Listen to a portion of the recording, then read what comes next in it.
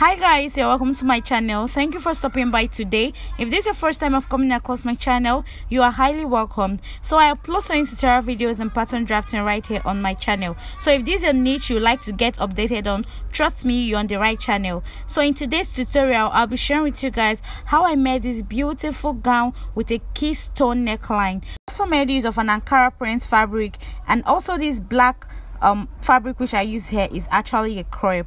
So if you're interested in learning how to achieve this, continue watching and please do not skip any part of this video. We'll just get started. So firstly, I have my paper all spread out right here. So right now all my measurements are going to be starting from the top area of this my paper. So I went ahead to mark a line across, and this is going to serve as my shoulder line. So I proceeded to divide my shoulder into two. I went ahead to mark half of it right there, and also marked my neck width of 3 inches. And for this dress, the front neckline, I'll be coming in by 5 inches for the neck depth. So I went ahead to connect this way, and I'm actually trying to achieve a round neckline on this my beautiful gown.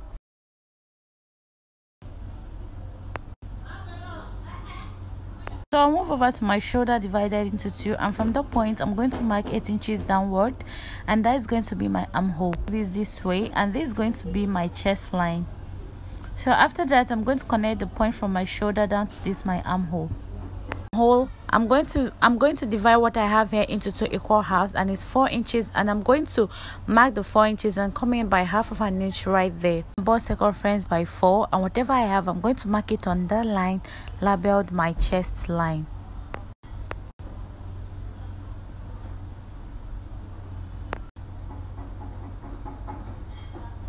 So after marking it, I'll just use this my curve rule and connect all of these dots I made right here. So this is my armhole curve. Simply going to mark my vertical measurements right here now. So I'll start by marking my half length of 17 inches, and I'll proceed to mark my hip length of 24.5 inches. So after that, I'll mark my full length. So something I skipped here, the first line I skipped here was my bust point, which I later realized that I didn't add, which I later added. So all these points, I'm going to extend them into a straight line, and at this point I'll also extend the line for my full gown length. My camera didn't capture this because my table is actually small, but I didn't do much thing there. I just marked my gown length. Okay, so I went ahead now to mark this bust point, which I skipped earlier on, of 11 inches. So you can see that I also went ahead to extend that point just like I did for the other points. So the next I did is to divide my nipple to nipple point of 8 inches into 2, and I have 4 inches, and I'll proceed to mark these 4 inches on all of these lines right here. So having done this, I'll come to this point and label all of these lines so you don't get confused, so I can carry you along with what I'm doing. So on my half length, I'm going to come out by ½ inch at both sides on this my darts, and I'm just going to connect like this into my bust point just this way, and also connect into my hip line. So having connected this, you can see how nice this is looking already. I'll just come to my half length on the line labeled HL, and I'll divide my waist circumference by 4, and whatever I have, I marked it right there. So I'm going to repeat the same procedure which I did on my hip line. I divided my hip circumference by 4, and I marked whatever I have right there. So what I usually do is, on my full length, I usually subtract 1 inch from my hip circumference. So for here, I just subtracted half of an inch, so there is not much thing I did right there.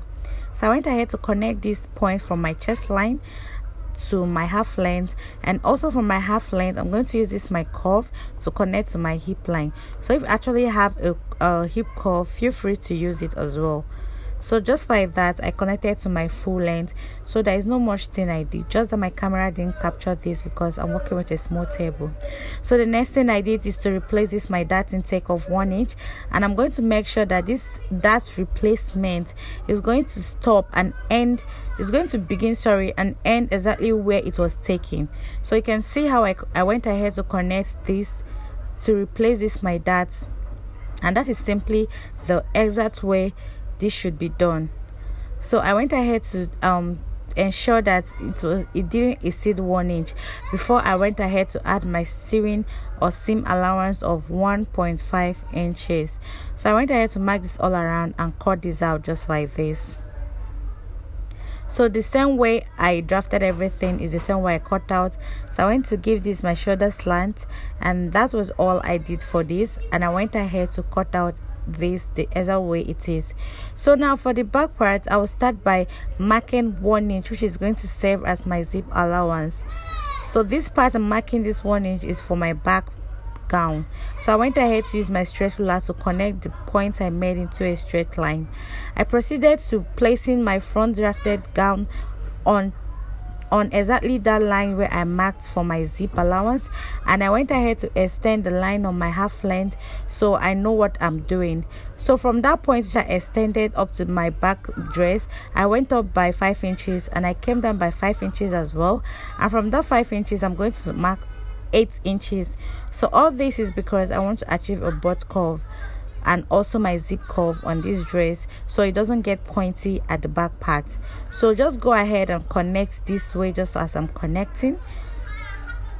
If you've always watched my videos, you will really understand everything I'm doing here without confusion. Okay, so this is what I've always done on this channel, but if this is your first time of watching my video, apologies that this was a bit too fast, but trust me, if you subscribe and keep watching my videos, you'll be conversant with all of this I'm doing right here. So after that, now I went ahead to connect like this and also pin this my front drafted gown on this my back piece. So this now I pinned. After pinning, I went ahead to measure out my neck depth, and for this I marked 2.5 as my neck depth. So I went ahead to also connect because it's actually a round neckline that I want at this point as well.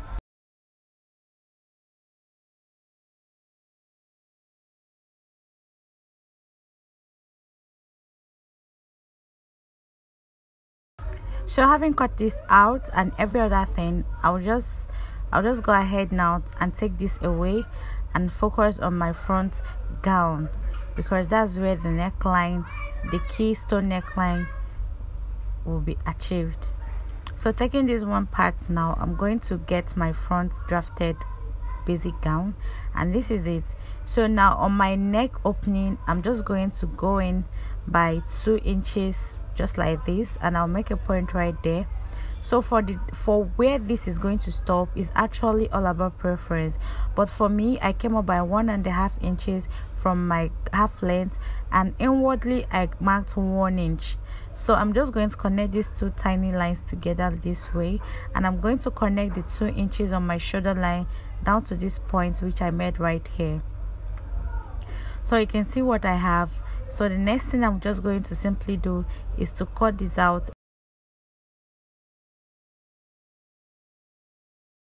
This my center fronts and my side fronts as well.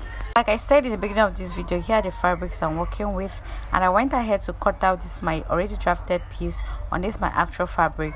So for this part, I already told you this is a crepe, and you can see I added 1/2 inch for my joining allowance, and I also did the same for this my side front. So you can see what I did right here. And for the back, I didn't add any allowance or joining allowance to it because every allowance was added while drafting. So I'll go ahead to unpin this to separate my paper from this my fabric, and I'm just going to start joining all of this piece together. So first things first, I'm going to open this so you see what it looks like. So if you actually don't want the V part of your neckline to be wide, you can actually come in by 1/2 inch. Okay, so I'm just trying to show you what it looks like after placing.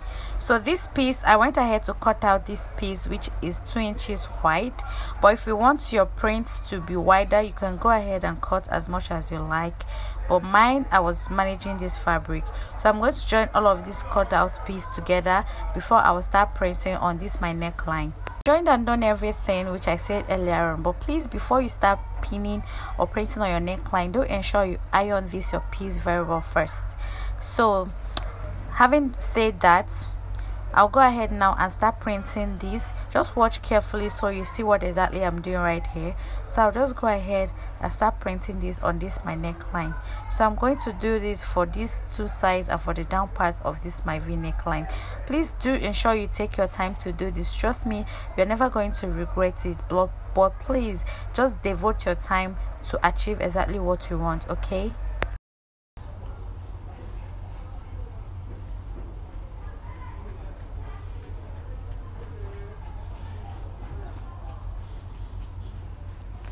So if you can see, this actually took me a lot of time to achieve, but I persisted because I wanted to achieve exactly what I wanted. So like I said earlier on, please iron this flat before you start pinning, just the way I'm printing. Please. So carefully just pleat this carefully and take your time and do this.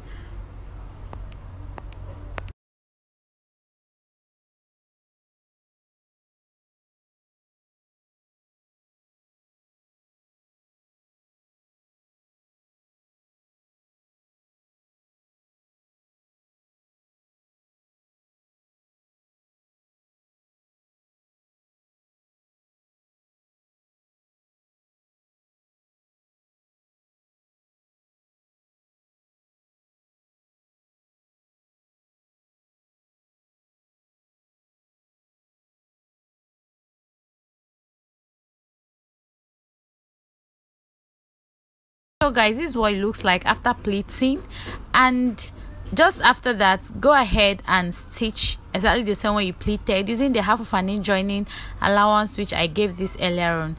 So I've joined this and you can see what it looks like because this is the back or the wrong side of my fabric.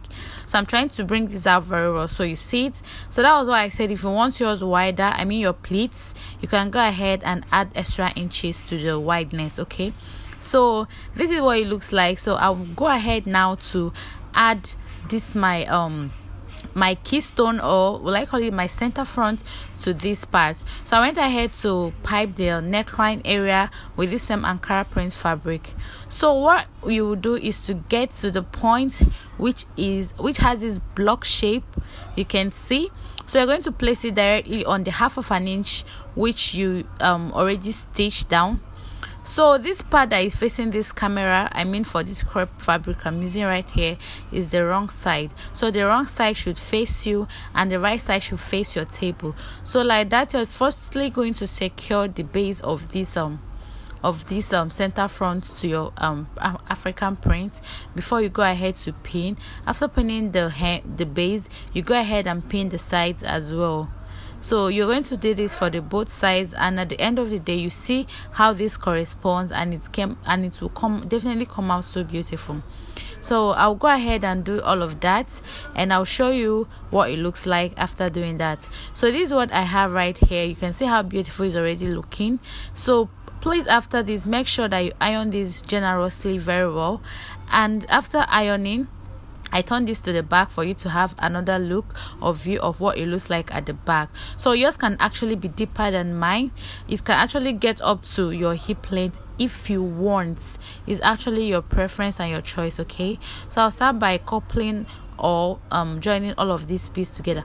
Please, I forgot to say something right here. Don't forget to stitch your darts because I already did that here, okay?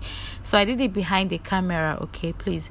So after that, now I'm going to join shoulder to shoulder, the front and the back gown, and I'm going to join using 1/2 inch because I've already piped my back dress. I've already piped the neckline, so I'll join the shoulder with 1/2 inch, and I also go ahead and join the sides with 1.5 inch seam allowance which was given to this dress while drafting, if you can remember, and add my zipper and my sleeve. So guys, after doing all of that, this is what it looks like and this is the outcome. You can see how beautiful this is looking. Please, thank you all for watching me up to this point and this moment. I really do appreciate that. And if you're yet to subscribe to my channel, please kindly do so, and I'll gladly appreciate that, and you too will never regret it.